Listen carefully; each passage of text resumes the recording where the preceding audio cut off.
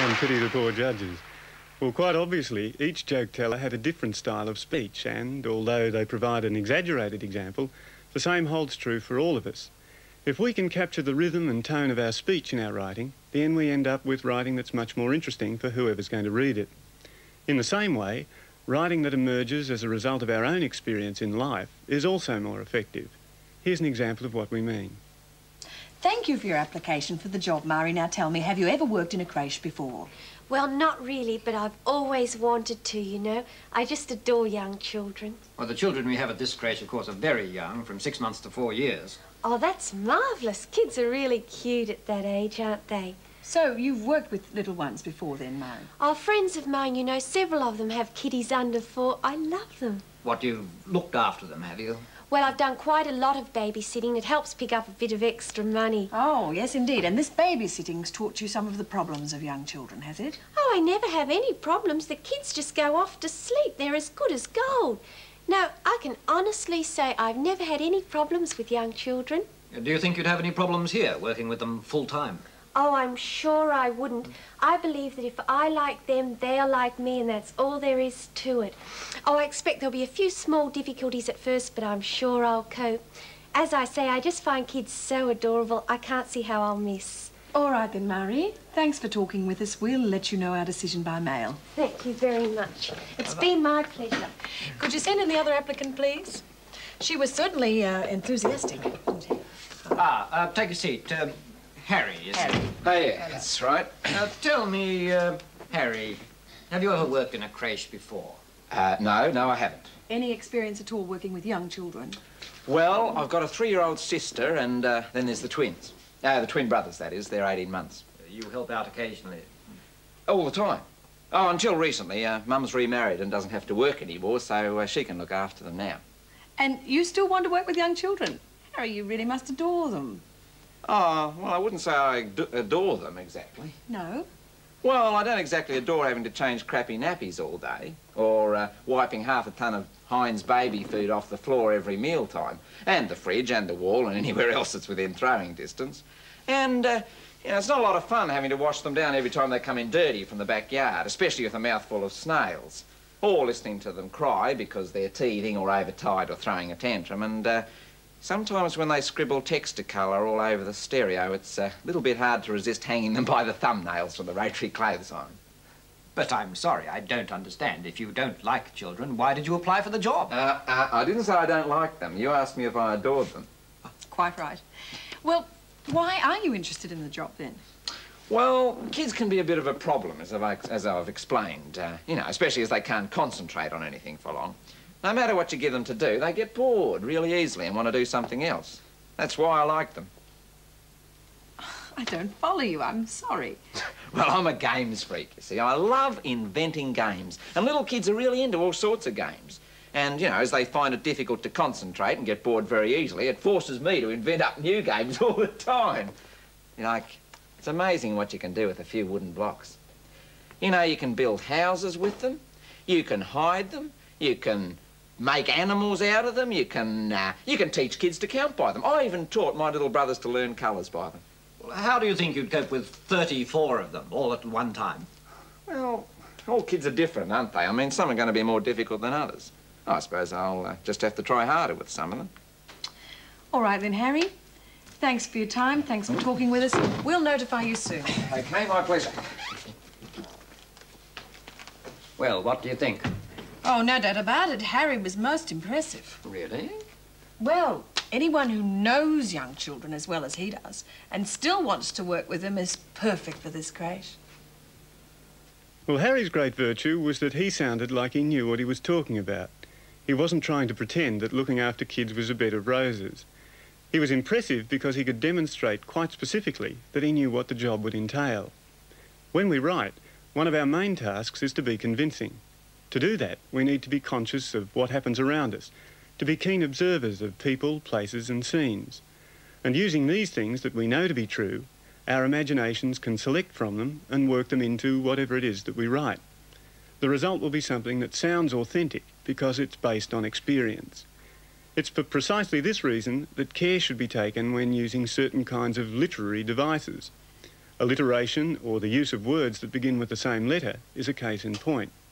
Occasionally it can be effective, but it's also the sort of thing that can easily be done to death.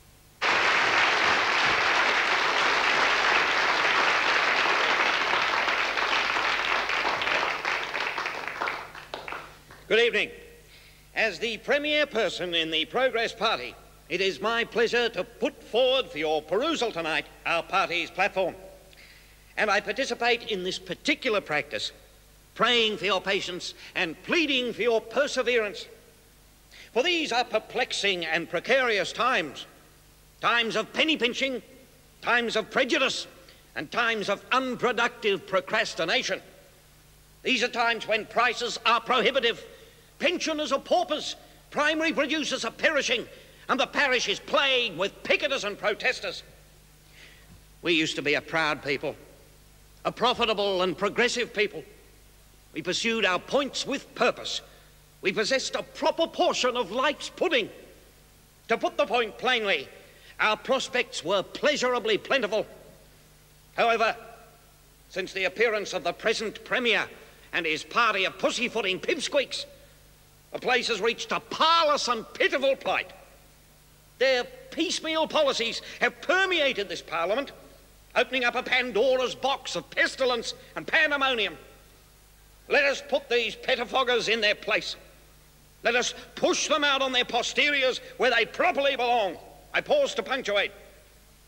With your vote, I promise power for the people, profit for the producers, and privileges for the pensioners. With your vote, Tom Pax will provide for parents, pep up the performing arts, and promote public servants, perhaps. Oh, precious people, when you proceed to the polls and you have your pen poised over the paper, please put P for Pax. Remember, a P for Pax shows that you give a P for your country.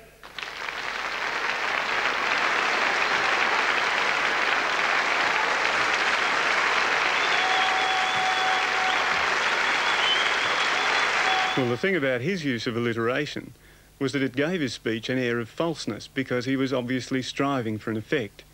In the same way, the use of rhyme can be equally unconvincing.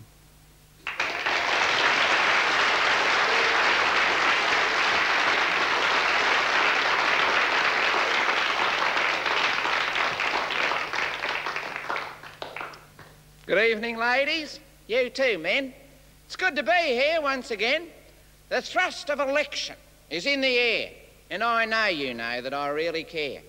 I care for kids. They can't grow up fools. That's why I promise a lot more schools. I care for adults and parents too. I care for law and the boys in blue. I care for defence, and with my own two lips I promise guns and planes and ships. I also care about inflation. I know it's the curse of this great nation. We've got plans. We'll grab it by the collar and force real value back into the dollar. We'll beat inflation with sound administration and good old Aussie determination. Believe me, we've got oil galore. Copper, zinc and iron ore. This country's rich. It's really wealthy. You can't tell me that that's not healthy. I've heard Tom Pax tell you today that you should vote the other way. Why change now when it's all so great? I wouldn't risk it. Not me, mate. Stick with me. Max Nerd's the name. I know how to play the game. I've been in power for 20 long years. I've led you people through joy and tears. Don't vote for Pax. He's a real nutter. He couldn't tell Marge from butter. Listen to me, and I'll give you the word. Vote for me and get a real nerd.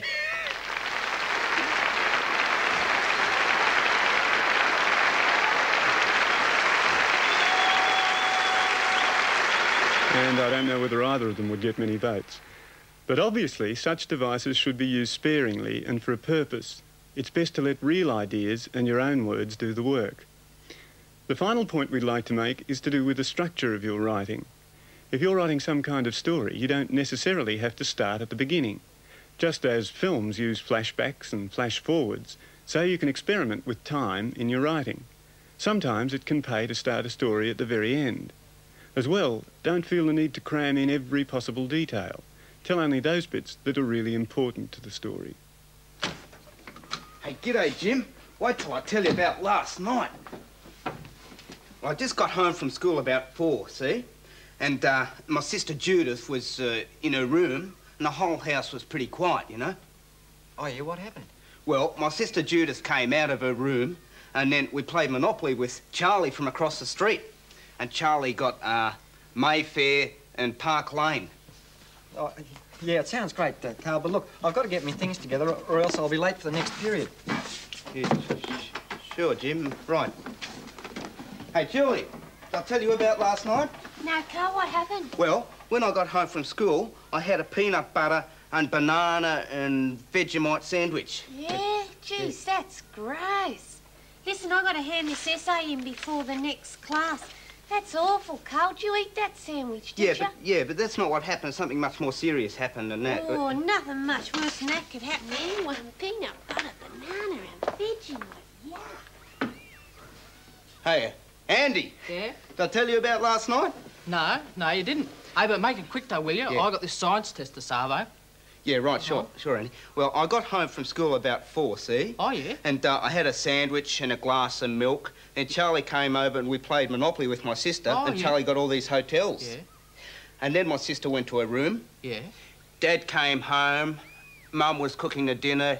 And Nan was brushing the dog in the lounge room. Oh, come on, and, get on with it, will you, Carl? Yeah, I was just getting to the interesting bit. Oh, you sure you were? Look, I got this test to Savo. I'll catch up with your story later, eh? Yeah. Okay, all right. I thought somebody would like to know how my sister won $1 million last night. What happened? What did you do? Tell us about it. Well, I just got home from school about 4, see? Had a sandwich and stuff, and then we played Monopoly with Charlie from across the street, and Charlie got all these hotels. You know, he played like he owned the world, and pretty soon he did. My sister seemed to land on everything he owned. £50 he'd yell, and then you owe me £100 he'd tell her.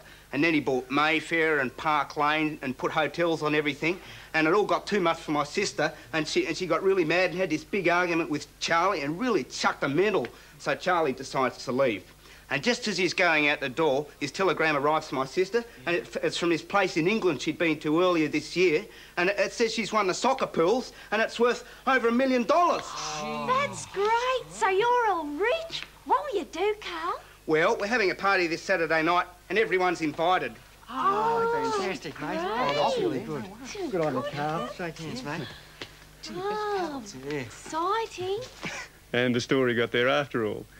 Well, during this program, we've stressed such things as simplicity, the use of concrete language, reliance on your own experience, capturing the rhythm and tone of your voice, and being sparing in the use of such devices as rhyme and alliteration. In doing this, we're not trying to make a set of rules for everyone to follow. Obviously, there are as many different approaches to writing as there are writers. Still, we hope there's been something in all of this which might give you a few ideas.